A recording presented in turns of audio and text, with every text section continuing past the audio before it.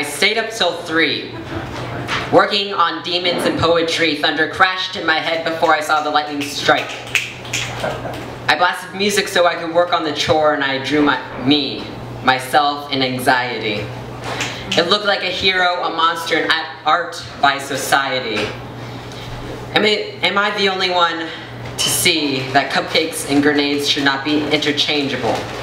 In my mind, if it were stable, my monster looks like a taint in my word. I know it's absurd that what I speak isn't said by me, but isn't what I want to be, is what I say blasphemy. As I send out letters, it's never asked to me, are you okay? And are you who you want to keep alive? Even then I say I thrive.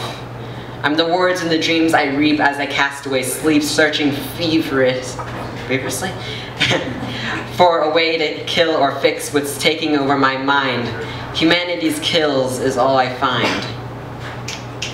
When I write down this, I don't expect respect for me.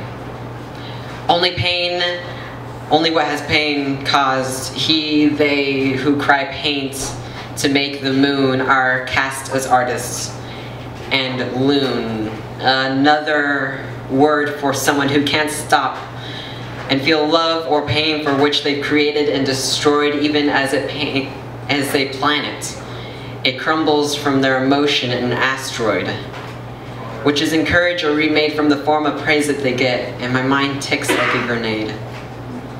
Trying to find the word to rhyme with the sick words I feel, not knowing the difference between what I say and what is real. Even in my dreams, it seems my facade fades away. Even my hope knows that happiness doesn't always stay, and uses that to explain that I'll be happy again.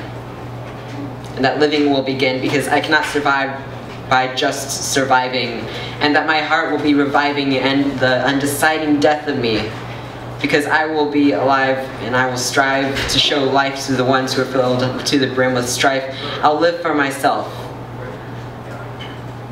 I'm alive for others. My only hope is someone will do the same for me.